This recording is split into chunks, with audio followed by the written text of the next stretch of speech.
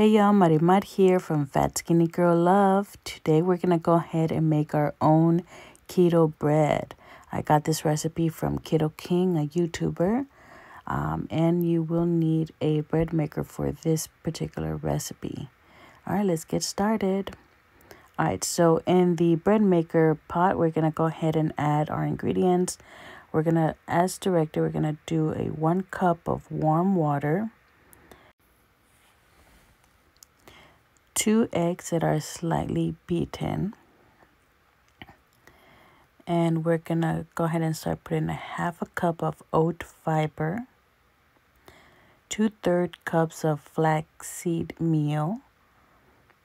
1 1/4 cup of vital wheat gluten. And then all around the edges, we're going to go ahead and start putting 1 teaspoon of salt, 3 tablespoons of powdered sugar, powdered sweetener, or erythritol you would call it, and 1/2 teaspoon of xanthan gum.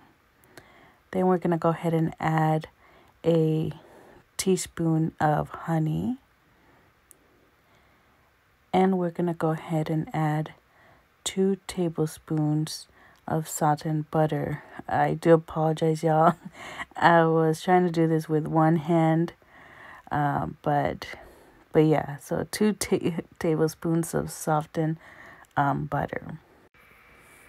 All right, so we're going to do a little hole in the middle, and that's where we're going to go ahead and add our 1 tablespoon of instant yeast.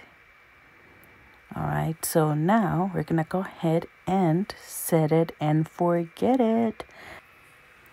Just make sure that on the bread maker, when you put the pot, that it is nice and clamped.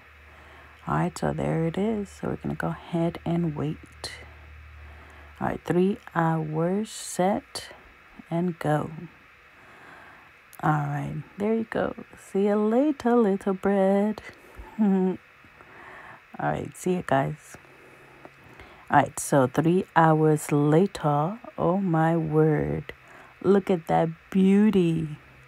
Oh my God, the pot is still warm. Oh my God, it's so fluffy. I love it. All right, so let's try and get this out to show you. Oh my gosh, there it is. It's nice and golden brown all around. Go ahead and get it cut for you guys so you can take a look. All right, so let's see. I should have waited for a little bit to cool off, but I couldn't wait. I wanted to show you guys right away. And here it is, final result. All right, Marimar out. Fat Skinny Girl. Bye.